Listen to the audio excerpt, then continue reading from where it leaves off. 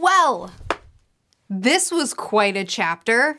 First of all, it's Kuma's flashback time, which I'm so devastated already. It has started off with so much pain. But on top of that, Oda gave me a buggy cover page. I think this chapter was for me. I usually don't talk about the cover pages, I just dive straight into the chapter, but it's buggy, so I just have to mention it. So first off, the chapter starts off with Saturn holding on to Bonnie after she has stabbed him, grabbing a hold of her, squeezing her.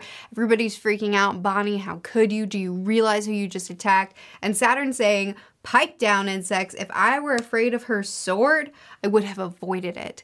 And then displaying for us that he can heal his own wounds, which I love. I love the idea of having this new, already huge, imposing, can potentially blow your head off kind of enemy that also can easily heal his own wounds. He's not afraid of getting hurt because he can heal up easily. So this adds a really interesting layer to his character because one, that means that any punch we throw, any stab we make, any attack we do could easily, he'll just take it and then close up that wound and keep moving.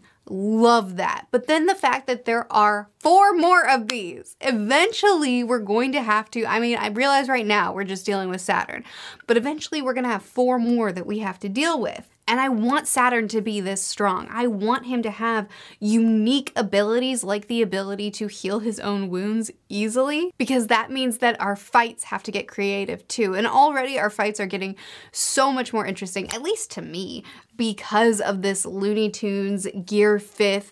It's just causing the fights to look different, which I'm really happy about. But now on top of that, our opponent looks really different too, which is great. Both Kizaru and Luffy are down, and they're both down hard. I mean, we know about Luffy's time limit with having used Gear 5th and running out of energy, but Kizaru also says, "I don't think I'll be mobile anytime soon." So they really are pretty much perfectly evenly matched.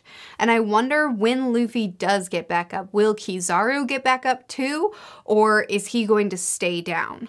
I love this scene where Saturn nearly steps on Luffy, nearly completely takes him out, and Frankie's way of saving him is to punch Luffy out of the way, grab a hold of him, bring him back, and then laugh and say, "Oh, even the strongest forces in the world want our captain?" Yeah, it's pretty cool. Our captain's pretty neat. Like, I love that very casual, you punched him. Luffy can't move for himself and you punched him out of the way and then bragged on the fact that everybody wants a piece of our captain. I know it's small, but I will take literally any emphasis on the crew at this point. Give me those crew moments, please, I beg of you. Saturn has been given such cool lines from the moment he decided to come to Egghead Island. He continually says, I mean, Saturn's horrible, don't get me wrong, but he has the coolest lines. And this one, "Which of you should I kill first? Tell me from least to most painful. I want you to die with nothing but regret for your rebellion against the world government." That's so good. That's such a good evil line. And the fact that on top of being super strong, where being stabbed right in the chest doesn't affect him, the fact that he can close up his wounds really easily, the fact that he's clearly very powerful, but on top of that, he can also just freeze anyone. Like, none of them are able to move now just because he wills it. I'm loving the power of Saturn. And then when Bonnie says again, "You killed my father," and he responds by telling us about Kuma, the fact that he was a part of a slave race. This is a group of people, a clan that once committed a grave crime against the world, and he's the last survivor of the Buccaneers. So this group of people once committed a grave crime against the world, which could mean literally anything for the Celestial Dragons. They committed a grave crime, and because of that, their entire people group were enslaved. And now he's the last survivor. What does that mean? Does that mean that they were hunted down? Does that mean that they were exterminated? They were just slaughtered? Is it just because they were so careless and ruthless with their slaves that they just killed them so cavalierly that there's none left. I don't know. We're probably going to find out somewhat, but that launches us into the flashback. So we find out that the legend of sun god Nika, the warrior of liberation, has been passed down through the Buccaneers, and that he's the hope that they've been leaning on, which begs so many questions. Like Kuma, when he protected their ship back in Sabaody and essentially risked his life for this, was it because he already knew? I mean, Luffy hadn't had his devil fruit awakened yet. He didn't know that he was Sun God Nika yet. The drums of liberation, the dom da da dom da da dom that they chant in this chapter wasn't happening yet. Did he somehow know though? Because it's possible, based off of just the beginning of this flashback, we can speculate a lot about who knew about whose devil fruit and how many people are in the know about this about the Gum Gum fruit. Is that why he's allied himself with Luffy? Is that why he's done all he's done up to this point? Because he saw Luffy for who he was. And that also begs the question, because I really think that when we come out of Kuma's flashback, that's when Kuma is going to arrive on Egghead Island. We have Bonnie right now being held up by Saturn in the air, basically firing squad. Everybody aim for her head. Which, by the way, if you're a member of that firing squad and you have Saturn holding someone up and he's like, aim for the head, who's going to be the guy that ends up hitting his hand and then gets your head exploded? Anyway, she's lined up for firing squad right now to pay for having attacked Saturn. So, I don't know. It just seems like the end of this flashback is probably going to be Kuma coming in, Luffy standing back up, getting his energy back, and Kuma's going to see his daughter be saved by his hero, the one that he's been waiting for, the liberator of freedom, the one that he has modeled his life after to be able to help those who are, how did he put it? Save the imprisoned and suffering. The one that Kuma has looked up to his whole life, being the one to save his daughter from death. I mean, what an arrival that would be, right? Anyway, we launch into the full flashback here. We see Kuma as a baby and he's so cute. And because of his blood, because of his birth, because of who he is born as, they immediately come into the hospital and enslave him. And he has been enslaved from birth. So we have a lot of really, really painful imagery in this chapter from his mom holding him, comforting him. I can hear her sweet voice saying, "It'll be all right, dear," with Kuma smiling. They're all in chains. His dad bloody and broken and bruised with the chain around his neck behind him while his mom is comforting him, and while they're all, "It's okay, everything's fine." We get to see those flashes of the flashback that we got from Bonnie. We get to see those images more clearly now and get the full context around what we saw just snippets of chapters ago, as well as while we see Kuma getting beaten up and crying and yelled at, and then his dad, with a smile on his face, broken and bloody, asking him, "Hey Kuma, how's it going?" And he says, "My master is kind and gentle." Liar. And we all know it, and his dad knows it. His dad's looking at him and seeing how beat up and broken Kuma is too, and his dad's just smiling, and they both know.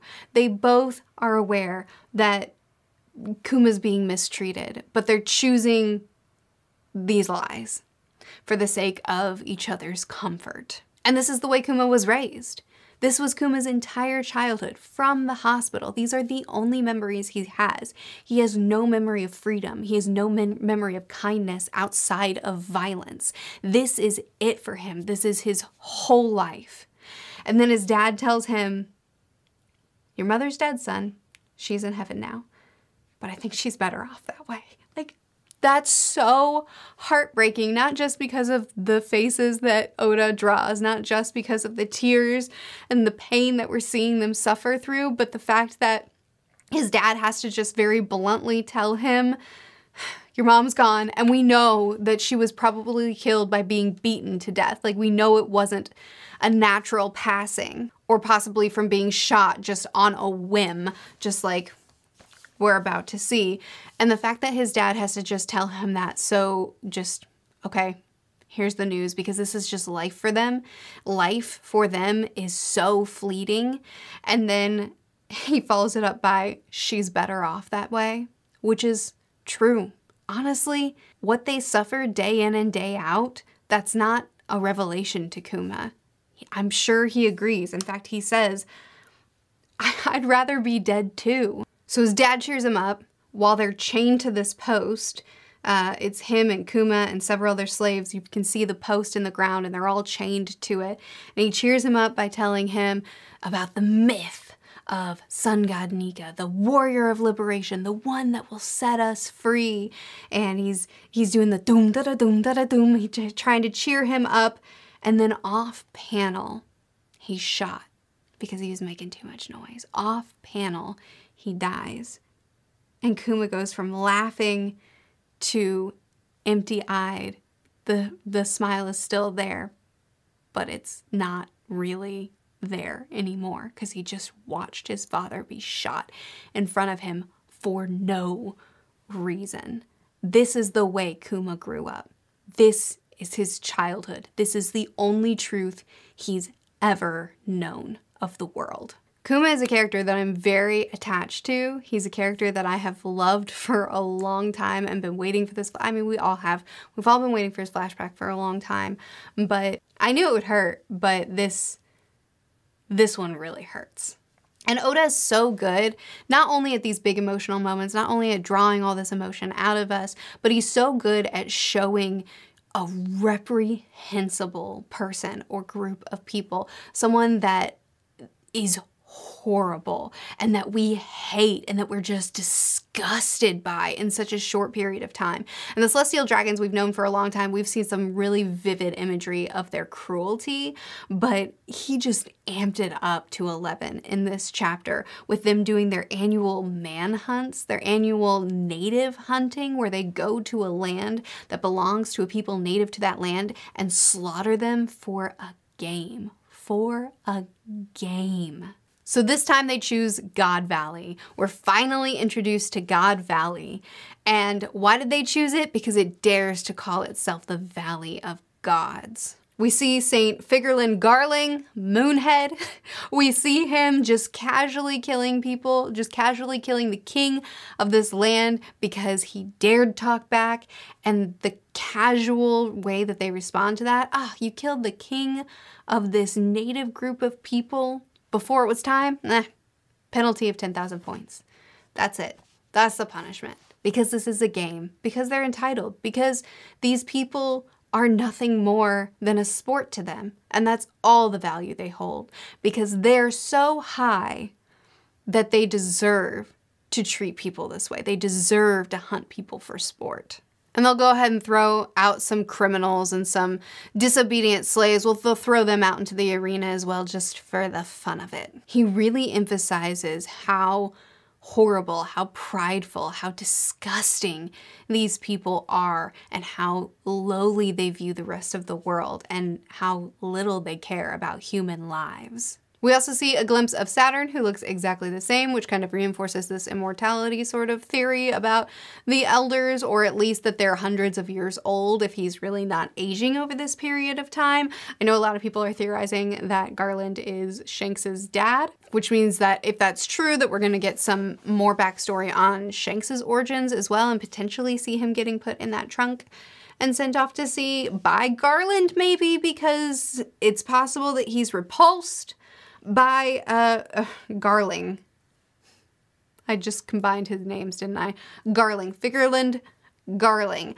By Moonhead, Moonhair, potentially because maybe he's repulsed by this life that he's kind of bought into and he doesn't want this for his kid, or potentially maybe Shanks's mom sent him off because she's repulsed by it. Who knows? Either way, we might get some more information on that. But once again, we cut back to kind of filling out the flashes of flashback that we got from Bonnie. We see Kuma being dragged back because if he runs away, then they all get punished. And who do we see? Ivankov. Of course we see Ivankov. He was a slave. He too was enslaved since childhood, and he's exactly the same. He acts and looks exactly the same. He's still this presence of joy, of hope, of we're gonna find some solutions. I can just feel the presence of someone who is going to find a way out of prison, who's going to find a way out of capture, who's going to provide a place of hope and joy in the midst of hell, just like he did in Impel Down.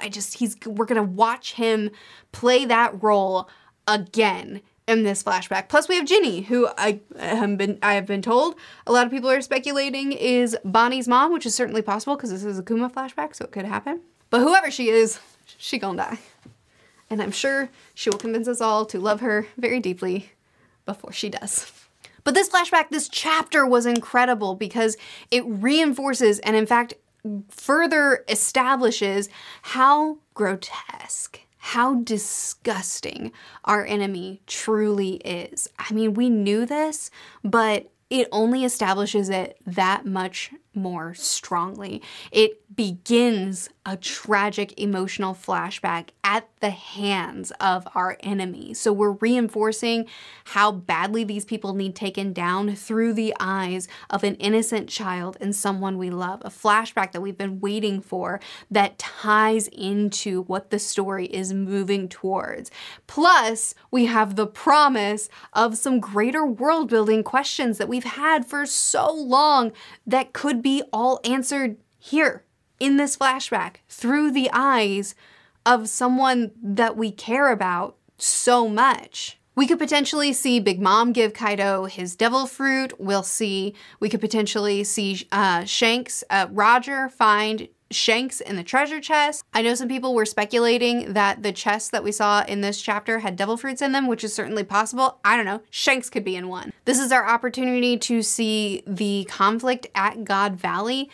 We know that the Celestial Dragons are wiping out this entire people group on God Valley. What do they do when they do these annual manhunts, when they do these annual finding the natives and wiping them out? What do they do with the land? I assume they claim it as one of their territories, so this is their territory now, and eventually Rox is going to come in and try to conquer it because he wants to be the king of the world. He wants to have control. He wants to have power, supposedly. That's what we think at this point. So he comes in and does this, and then Garp and Roger team up to stop Rox and crew and company. It also should be noted that at least as far as I remember it, the Rox incident, it said that Roger fought to protect the slaves. So when Garp and Roger teamed up, I don't know if it was if Garp was just doing his job or if he too had the same motivations as Roger, but them fighting against Rox was a matter of, it was for the slaves. At least,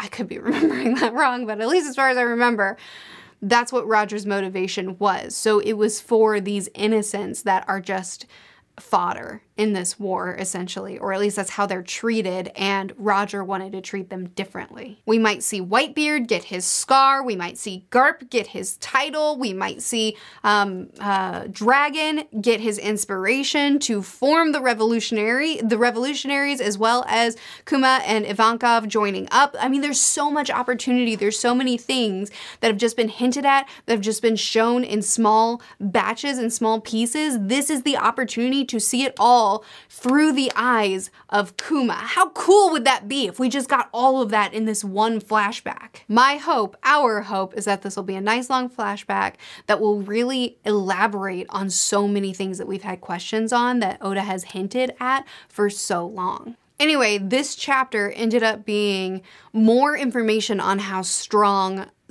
Saturn truly is, and the setup for Bonnie getting ready to be killed, leading us into this flashback that further establishes our enemy, further establishes the victims in this war. The reason we're fighting, the reason we want the enemy to be taken down is because of the way they treat the innocent and because of the casualty that they treat human life. the disrespect, the lack of care that they have for human life.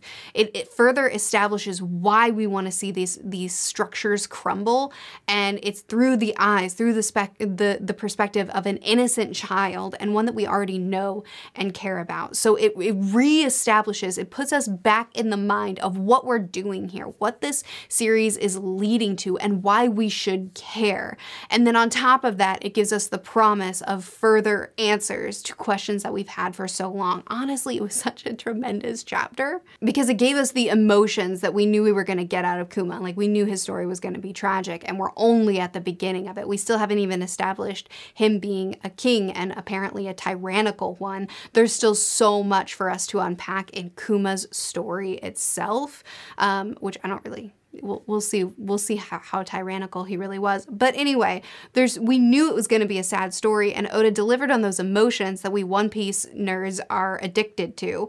But it also it reminded us, don't forget what we're doing here. Don't forget what our goal is. Don't forget who our enemy is and why we want them brought down.